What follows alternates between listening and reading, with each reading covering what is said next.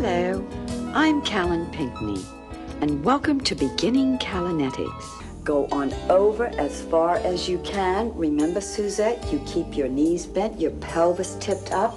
Very good. And just gently up and down 1/16 of an inch, back and forth, letting go of the stomach, the behind, the legs are like feathers. Nothing is working but your stomach muscles.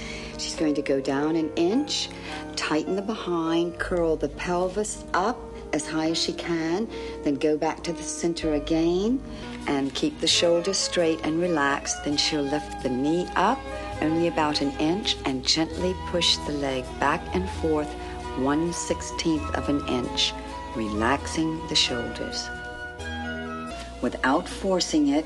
And you grab in back of the leg wherever it's comfortable for you and just gently back and forth 1/16 of an inch, relaxing your head, your shoulders, keeping your arms just totally relaxed.